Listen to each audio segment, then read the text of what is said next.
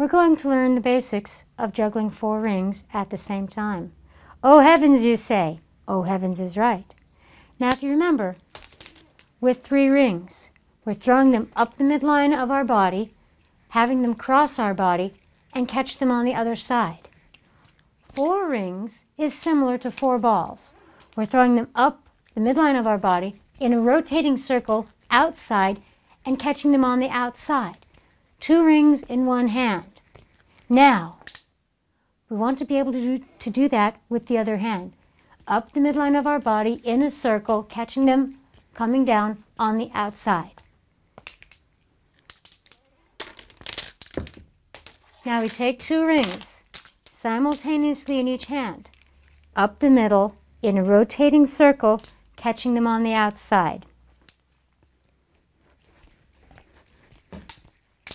That is the basis for 4 rings at the same time.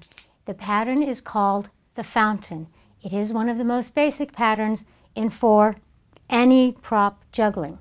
This is called an in-sync fountain because we're throwing both hands at the same time.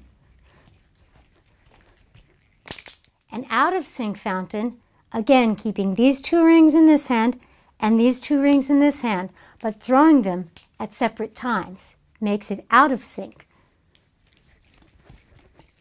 An out-of-sync fountain.